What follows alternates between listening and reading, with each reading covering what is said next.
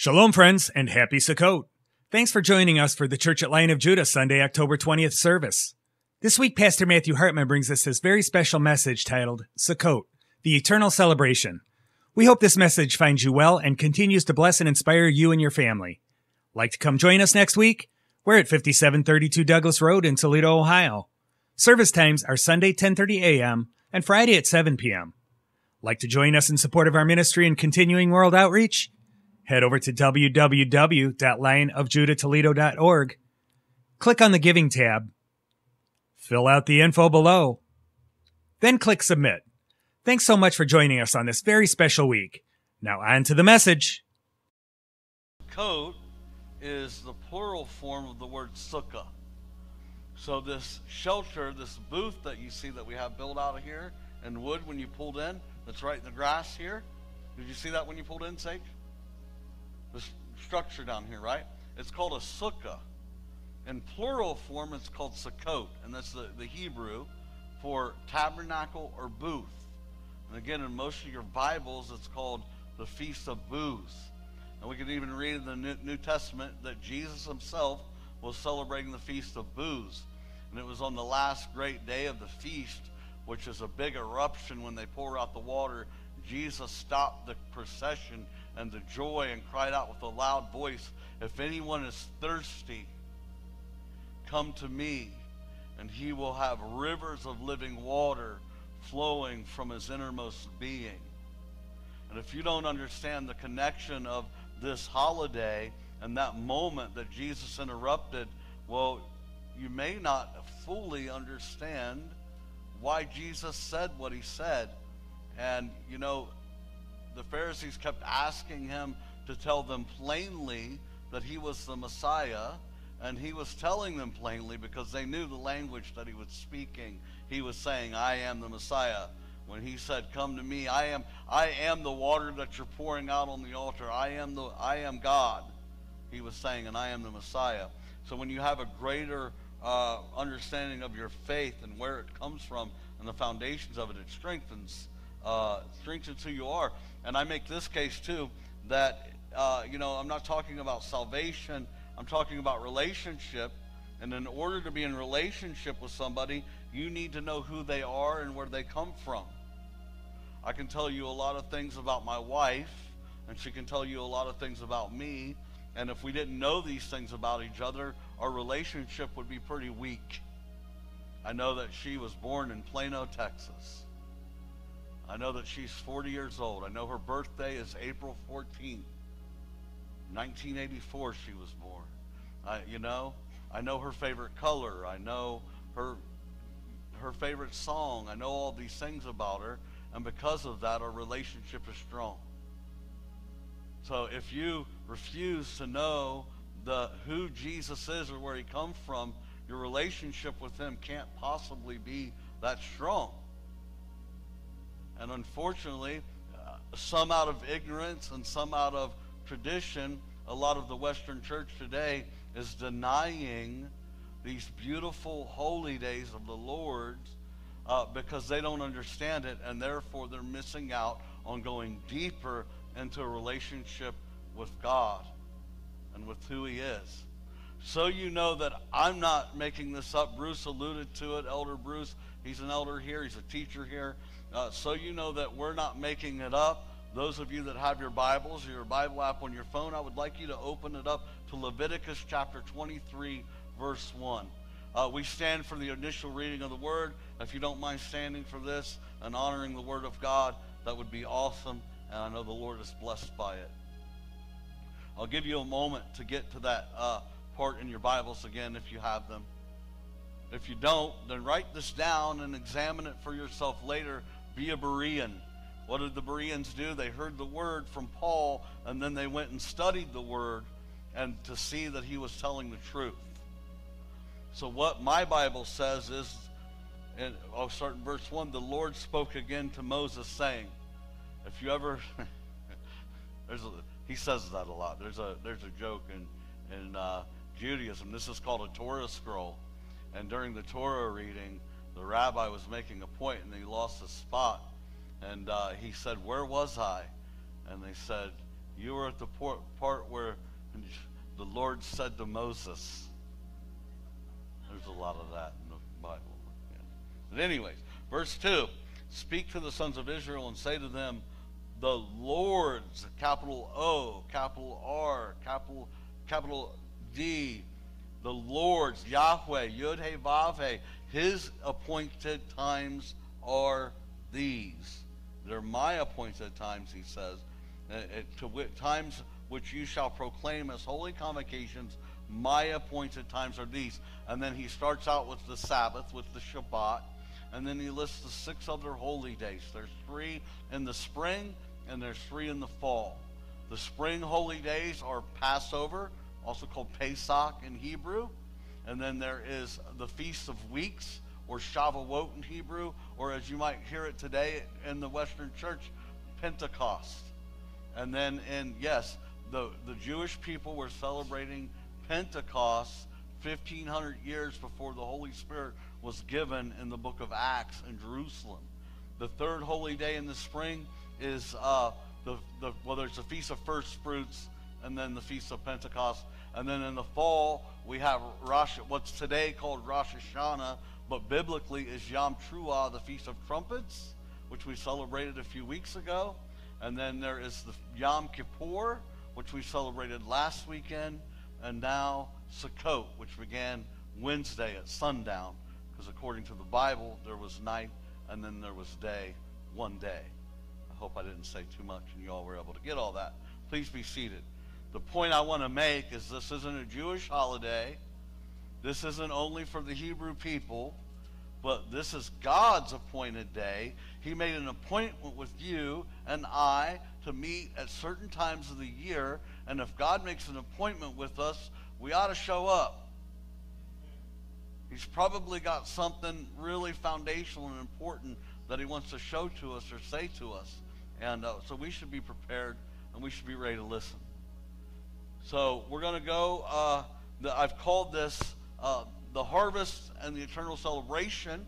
This is a time of celebration like none other. The ancient rabbis called this the holiday. And it lasts for 7 days plus a day. And it is a time of rejoicing and giving thanks. And as Bruce alluded to, it's one of the things that we're giving thanks to the Lord for that parallels Israel. Israel was in the wilderness for 40 years, wandering in temporary shelters called sukkahs, or Sukkot in plural, and God kept them and provided for them with manna from heaven, and quail would blow in from the east. He made water flow from a rock, right? He did all of these things to keep them. He protected them from already established nations that had mighty armies. He took a ragtag people that were slaves for 400 years and made them mighty and powerful, and they had them wander through the wilderness, eventually entering into the promised land. And he told them, when you get into the promised land, I want you to celebrate this Sukkot, this time, this feast, and remember that I kept you when you were naked, exposed, and vulnerable to the atmosphere and to your enemies around you. And how that relates to us today is you are in a temporary shelter. You can't cause yourself to grow an inch. You can't cause one of the hairs on your head to go gray. You are vulnerable. You need God's provision, and you need his protection. Spiritually, we are open to demonic forces, but God keeps us with an angelic host, his angelic armies, and the blood of Jesus. Thank you, Lord, that you have delivered us with a mighty hand and an outstretched arm, and that you're keeping us while we are walking in this wilderness called life. Can we agree that this is a wilderness right now? It can be tough, but God keeps us. And one day, we're going to shed this temporary tent, and we're going to be given a permanent tent. So we have a reason to celebrate now, we'll have a reason to celebrate then, and we'll have a reason to celebrate when the new heavens and the new earth come, and the tabernacle of God dwells among men. It will be an eternal celebration. So all of the feast days They are shadows and types of Yeshua's ministry on earth, either in his first coming or in his second coming. The spring days he fulfilled in his first coming. The fall holy days he has fulfilled in part and will fulfill completely in his second coming. And how we long for his second coming. So one of the things that Israel is commanded to do is build this temporary shelter like this. And unless you're a native-born Israelite, you don't have to live in one. But if you're a native-born Israelite, then it's commanded that you should live in it for 7 days. And then this is called a lulav, which we'll read here in a minute. These are the species that the Lord, this one's got a little age on it, so some of the leaves are missing out. They're up here. But that's okay. And this is called an ektrog. And you're to take this in your right hand, this in your left hand, and you're to start east and give thanks to the Lord for his goodness, for his provision. And you're to do it around all sides of your body, north, east, south, west. Dr. Tom Bauer is going to come and lead us out to the sukkah after service. There's a traditional Hebrew prayer that you can pray, and he's going to lead you through that. I encourage you to go out and participate in this. It's a beautiful, a beautiful thing, and the Lord's going to meet you out there in that booth in a special way in that sukkah. Again, it's an unfortunate thing that a lot of the church today, isn't celebrating that. Let me take a step back, actually, because I had mentioned to you earlier that some of you have been celebrating this in a way and you haven't even known it. And what it is that you've been celebrating that is closely related to Sukkot that you don't know is called Thanksgiving.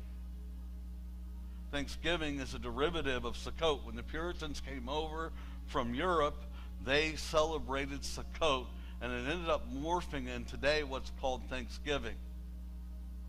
Now the day, again, has been messed up through the tradition of men.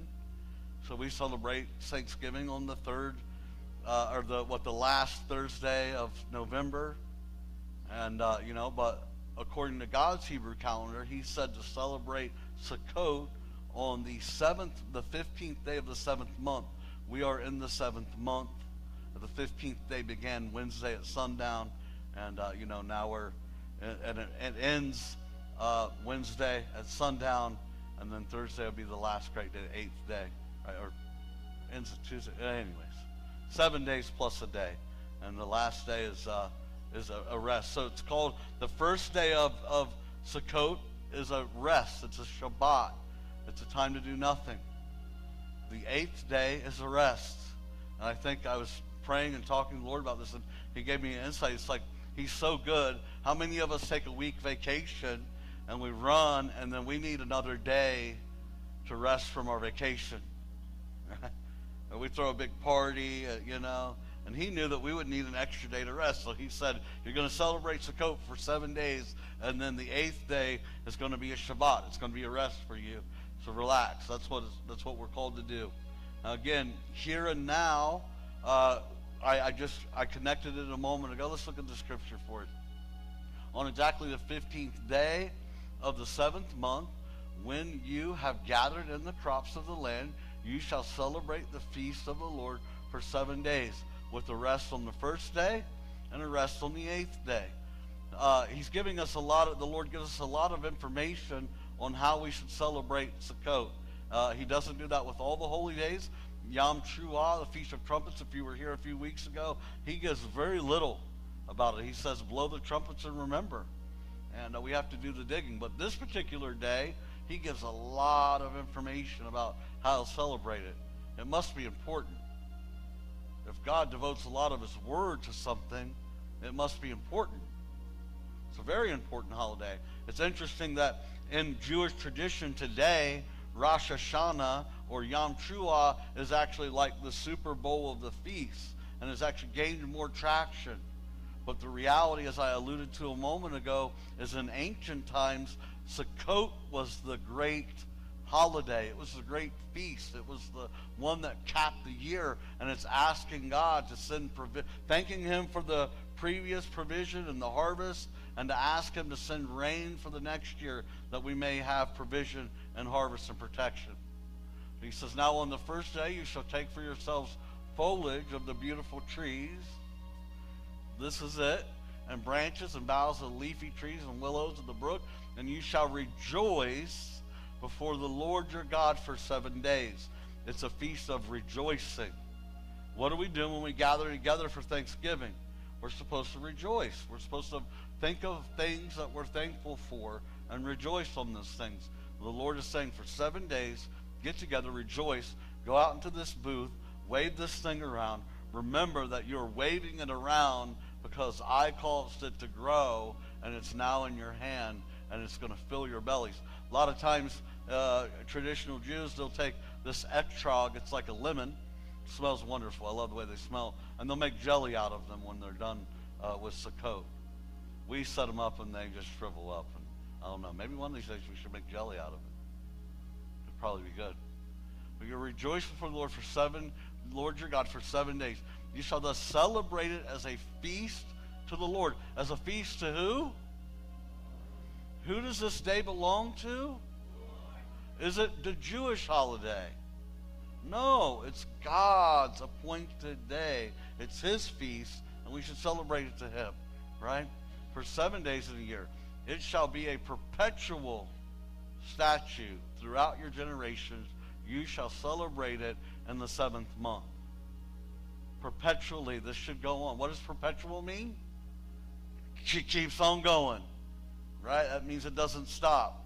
It should be year after year after year after year. You shall perpetually celebrate this. And as we'll see in a minute, this is the only holy day, the only holiday, the only appointed day of God's that we're going to be celebrating into the Millennial Kingdom. We'll get there in a minute. I know. Woo. Say it again. Woo. It's good. And this, again, is how it relates to us. Today, we are in these temporary shelters called these bodies. And we are prone to accident. We are prone to destruction. They are decaying. You're right. Or my knee. So I'm not jumping around today as much as I was on Friday, because I woke up the next day like it was paying for it. My knee. You know, no more. I couldn't run up the pews today. But I did Friday. Whatever. 1 Corinthians chapter 15. Verse 50. Now I say this, brethren, that flesh and blood cannot inherit the kingdom of God, nor does so Israel was getting moved into the promised land, and they were going to be given temporary or permanent homes. But at this time they're in a temporary structure. Right now we're going to be going to the promised land, and we're going to be given renewed bodies, right? Incorruptible bodies, perfect bodies. Now we're not, but we're going to receive it, and we're going to celebrate the Lord for it. So he says we can't inherit God's kingdom. We can't inherit the promised land in the perishable body. He says, behold, I tell you a mystery. We will not all sleep, but we will all be changed in a moment, in the twinkling of an eye, at the last trumpet. For the trumpet will sound, and the dead will be raised imperishable, and we will be changed. What is the last trumpet? The last trumpet, we just celebrated it a few weeks ago. Rosh Hashanah, Yom Truah, the Feast of Trumpets, the Feast of Blowing. We remember that God revealed Himself once at Mount Sinai with a trumpet from heaven, and He's going to reveal Himself again through His Son with a trumpet from heaven. And then we're going to get our new bodies. We're going to be moved into the promised land, and we're no longer going to be susceptible to the enemy's attacks, to decay, and all of those things. We're going to have a glorified body, and we're going to have it for a reason, because we've got a lot of work to still do. In the twinkling of an eye, at the last trumpet, for the trumpet will sound, and the dead will be raised imperishable, and we will be changed. For this perishable must put on the imperishable, and this mortal must put on immortality. But when the perishable will have put on the imperishable, and this mortal will have put on immortality, then will come about the saying that is written, death is swallowed up in victory. O death, where is your victory? O death, where is your sting? The sting of death is sin, and the power of sin is the law. But thanks be to God who gives us the victory through our Lord Jesus Christ. Therefore, my beloved brethren, be steadfast, immovable, always abounding in the work of the Lord, knowing that your toil is not in vain in the Lord. We have work to do now. We'll have work to do then. Another name for Sukkot, the Feast of Tabernacles, is the Feast of Ingathering. There is a ripe harvest right now, and we have a work to do. We've been given this body to do a work now, and we're going to be given a better body to do a work then. But we have a work to do now, and I say to you, don't, because of that, therefore, my beloved brethren, because you're going to get a renewed body, stay steadfast, immovable, and abounding in the work of the Lord. And the work of the Lord is to fill up God's kingdom, to bring Jesus his inheritance. We all have work to do. Let's do it today. It is a harvest time. A tradition during this time is to invite aliens and strangers into the booth and have a meal with them. I'm going to try to say it. Ush pinzim. And it simply is like a Yiddish term saying you're inviting a stranger into your booth and showing them hospitality, showing them the light of God. And this is the only time of the year that Hebrew people and Israelites would invite aliens and strangers into their houses. You know, normally they stayed at bay from the Goyim, from the Gentiles. But this is the time of the year that we're commanded to be hospitable and shine the light of God. This is part of the work that we have to do. Do you not say, this is Yeshua, there are yet 4 months, and then comes the harvest? Behold, I say to you, lift up your eyes and look on the fields. They are white for harvest. Already he who reaps is receiving wages and is gathering fruit for life eternal. Listen, if those of you, or if you're sharing, there are eternal rewards to be had in the kingdom to come. And the millennial reign, that's going to make a difference for you. You can be standing on the sidelines watching the procession, or you can be a part of what's happening when God establishes kingdom right here on this earth for 1,000 years. And what you do with what you have now, you will reap a reward for then. God has given each one of us a sphere of influence, a place that we can talk to, people that we encounter every day. And he's given us a tongue to be able to speak his word and to share the gospel with those around us. And I promise you, you will gather fruit. What you're doing now will gather fruit for eternity, so that he who sows and he who reaps may rejoice together. So you may rejoice, like we sow. Jesus comes back with his angels and reaps, and because of what we sowed and what he reaps, we get to rejoice together in the kingdom to come. There's an eternal reward, and we discount it often, I believe, in our Western church. We just say, oh, no, I just want to get to heaven and just be with Jesus. And that's great. But man, you can store up an account. Jesus said, store up treasures in heaven where moth and rust won't eat them, where thieves can't steal it. It'll be a forever reward for you. He says, not even a cup of cold water, Mary, given in my name, is without reward. Can you imagine when you bring somebody to righteousness, when you bring somebody to salvation, the reward that is given? One of the things I like to do when we share the gospel out on the streets is we take bottles of water. Would you like a cold water? Yes. I hand it to them. I say, we're out sharing the love of Jesus. This is in Jesus' name. Is there anything we can pray about with you? And we use this as an opportunity to bring the gospel to people. Usually people will take prayer, you pray with them, and then you end it in the name of Jesus and ask them, so what do you think of Jesus? Now you've already built this relationship. Prayer is an intimate thing. You've built this relationship with them, and generally they're willing and ready to have a conversation. Let them share and lead them down that path to know who Jesus is for real. For in this case, the saying is true. One sows and another reaps. I sent you to reap that for which you have not labored. Others have labored, and you have entered into their labor. Jesus walked to the cross. The disciples took so much, rejection, and they were all martyred except for John. They did all this labor. These ones that went before us did all this labor to make a way for us to be able to share the gospel. And so walk in their labor and receive from them. This is Yeshua said this, behold, I am coming quickly, and my reward is with me to render to every man according to what, and woman, what he has done. There's a reward for you. Or you'll experience, I believe, fully, that you'll experience the disappointment that you could have had more.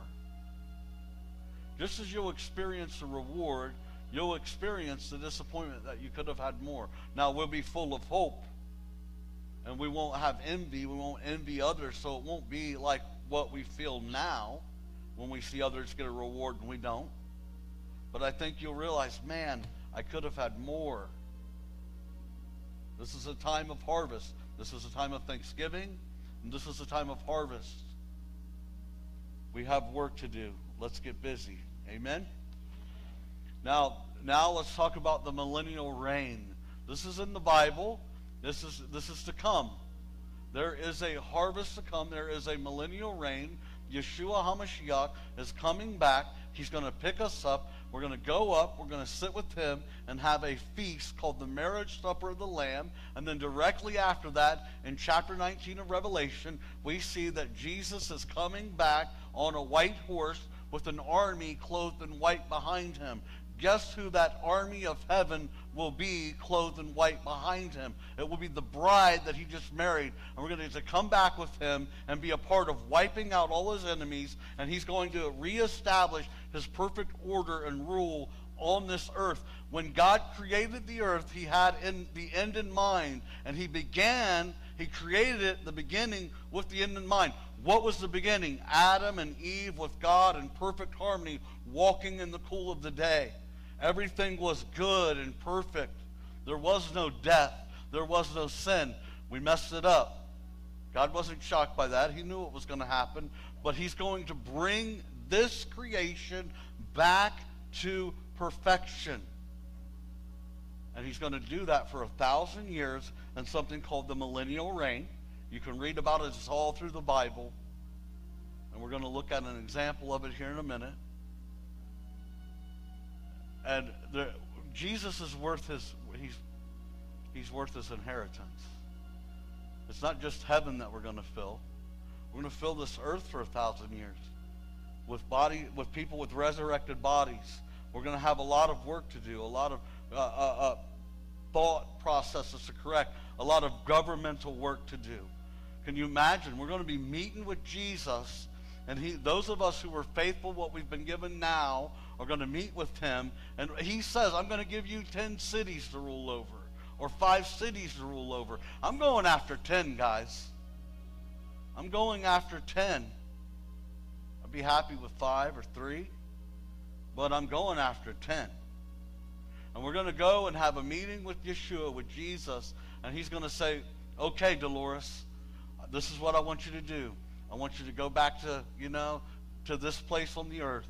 And I want you to start establishing this and put in place these people and that and do this. And you're going to leave with papers and documents from the King of Kings and the Lord of Lords and go, I am an ambassador of Christ, and I am sitting here to restore order to this place. And you're going to begin to restore order.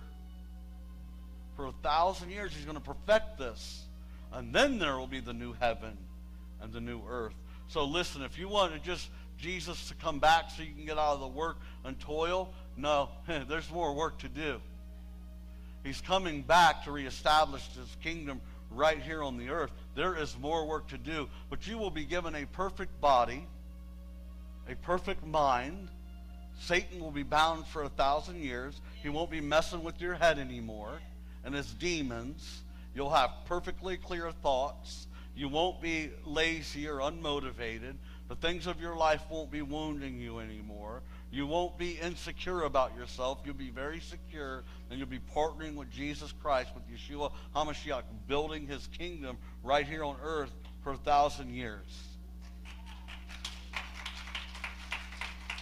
Again, this is the only feast that is talked about that we will be celebrating until the millennial reign. And I'm going to show you again in a minute that it's going to happen again when the new heavens and new earth come. Zechariah chapter 14 is all about the end days, the end times, the day of the Lord, and what it's going to be like after he comes back. And this is verse 16. Then it will come about that any who are left of all the nations that went against Jerusalem will go up from year to year to worship the King, the Lord of hosts, and to celebrate the Feast of Booths, also known as Sukkot, also known as the Feast of Tabernacles. We are going to be in our glorified bodies going year to year to celebrate the Feast of Booths with Jesus Christ, with Yeshua, with the Father in Jerusalem. What that's going to look like, I don't know. There's going to be a lot of people filling up Jerusalem. It's going to be amazing. And I think you'd be more excited about it. I'm excited. And here's the beautiful thing about it is those of us who know about it, we're going to be teachers. We're going to be instructors. There's those that don't know about it. Wednesday I talked to a couple of pastors, so-called teachers, men of God. I shouldn't say so-called, but maybe without the ability to learn. And I said, are you guys excited about the celebration tonight? And one of them, they were like, what? And one of them brought up the Yankees sweeping, I don't know, the series. I don't know about baseball. And a baseball score. And I said, no, I'm talking about the biblical Feast of Sukkot. And they kind of mocked it and brought baseball back up again. And I something rose up in me, and I rebuked them pretty harshly and said, you guys call yourselves teachers, pastors, and men of God, and you know more about baseball games and scores than you do about the Word of God. Like, it's a scary thing. Now, again, I'm not talking about salvation. I'm talking about relationship. My relationship with Yeshua, I know who he is. I know where he come from. And he's therefore going to make me an instructor. And you know today about this holiday Sukkot. And you're going to go out and you're going to wave this lulav. Every year I select somebody. Dr. Tom is always one of them, to lead you guys out into the sukkah, to walk you through the Hebrew, because you may not know it, you may not understand it, and to wave the lulav and how that works and what that looks like.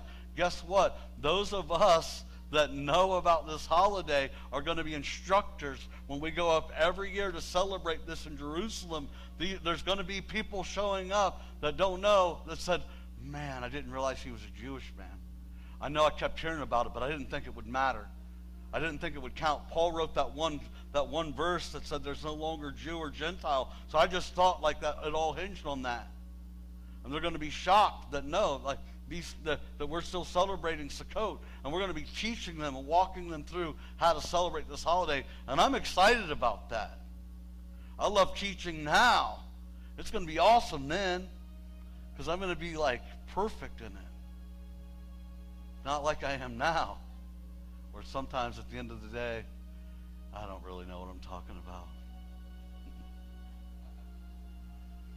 Verse 18, if the family of Egypt does not go, wait, let me back up. 17, and it will be that whichever of the families of the earth does not go up to Jerusalem to worship the King, the Lord of hosts, there will be no rain on them.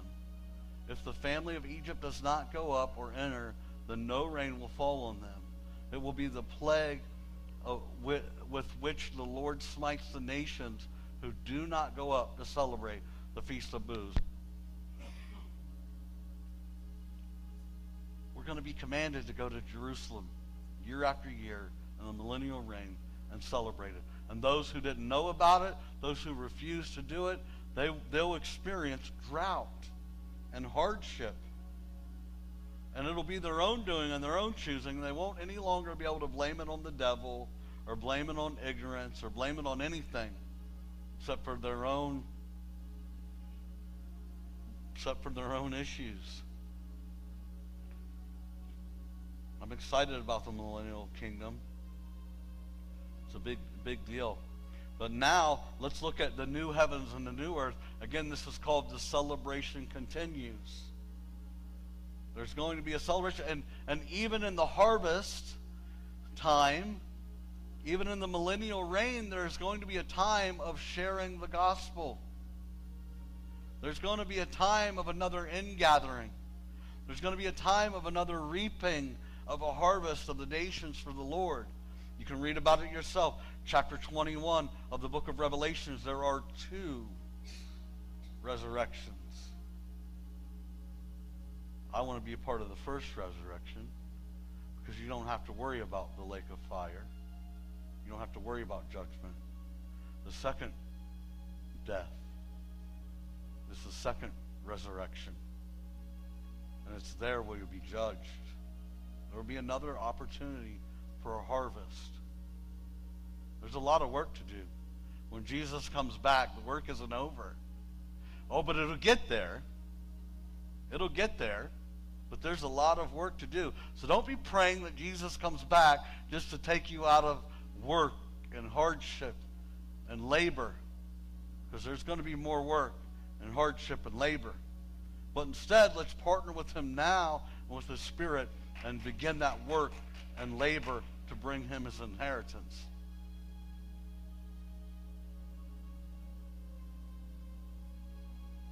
Therefore, we do not lose heart, but though the outer man is decaying, yet the inner man is being renewed day by day. For momentary light afflictions is producing for us an eternal weight of glory far beyond all comparison, while we look not at the things which are seen, but at the things which are not seen. For the things which are not seen are temporal. Things which are seen are temporal, but the things which are not seen are eternal.